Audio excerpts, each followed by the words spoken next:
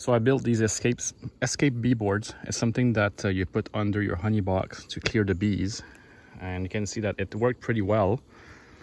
So what happens is that the bees are able to escape through the maze, but they're not able to come back. So I thought I had taken a video of me removing the box without the bees, but I was not recording. But this is just showing you the underside of it. And now all the bees in this bee box. So it worked pretty well. So I think I'm gonna start to use those from now on. It's way easier than the method I used before, and it's gentler on the bees. So while I'm in here, I'm gonna give you a little shot of inside the beehive. Lots of bees in this honey box. Today is kind of cloudy, so I'm kind of hesitating to disturb all these bees by putting the board underneath. So I'm just gonna leave it there. And tomorrow is gonna be a bit nicer. And then I'll put it under this box to clear all these bees and push them down to the brood boxes. So yeah, lots of bees. It's cloudy today, raining on and off, but they're just doing their things.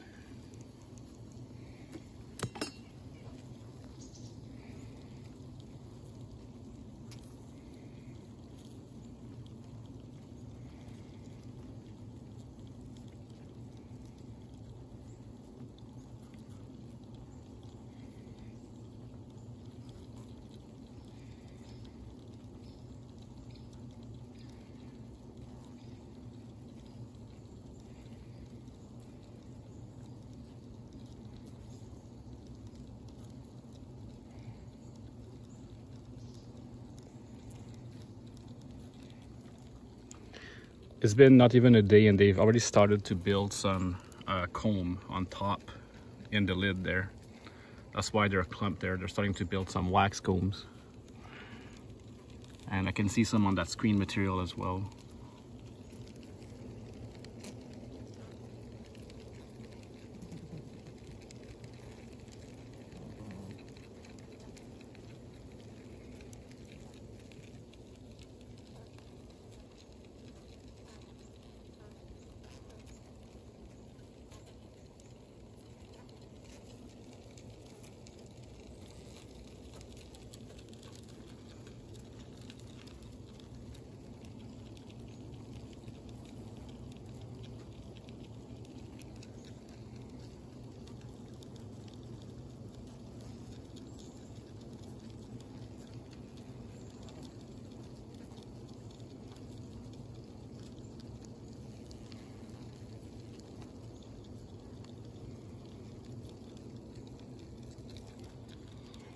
Well, it's starting to rain, so we're gonna try to close this up without disturbing them too much or squishing any bees.